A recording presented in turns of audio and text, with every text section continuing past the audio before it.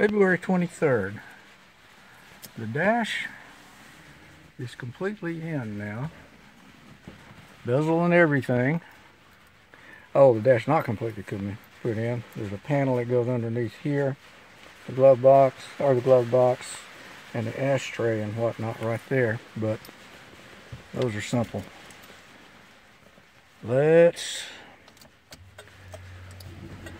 Okay. Blinkers are working. I wonder if the other one is. The other one is. Okay. Let's see. Let's see if it'll switch to tack. I didn't try this. I need arms that are about a foot longer. Oh, man. Okay, tack came up. Awesome. Very low refrigerant. Oh, this thing's still nervous. I'm going to have to pull this bezel back off and adjust that, I think.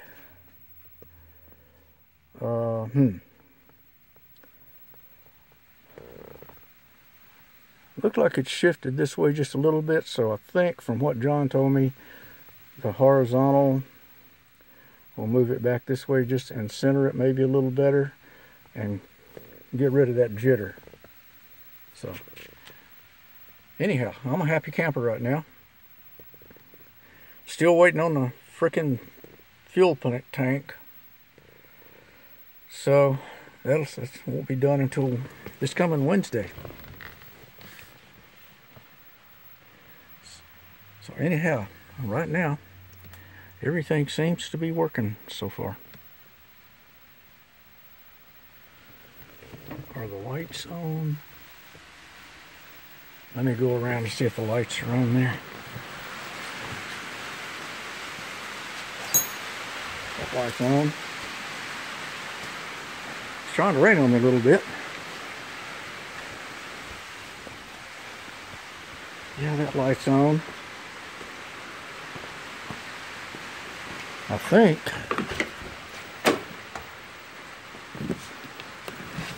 Yep, those lights are on. Let's see. I cleaned these up with Deoxit F. Let's turn Twilight Sentinel off. And the lights went out. Awesome. Turn the lights on.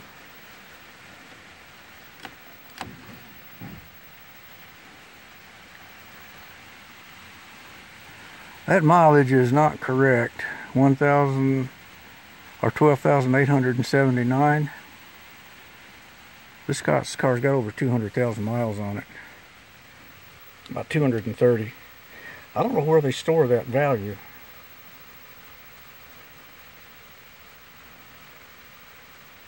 I've transferred all the chips from the ECM and the BCM over to what's in here to make sure that what's in here is original.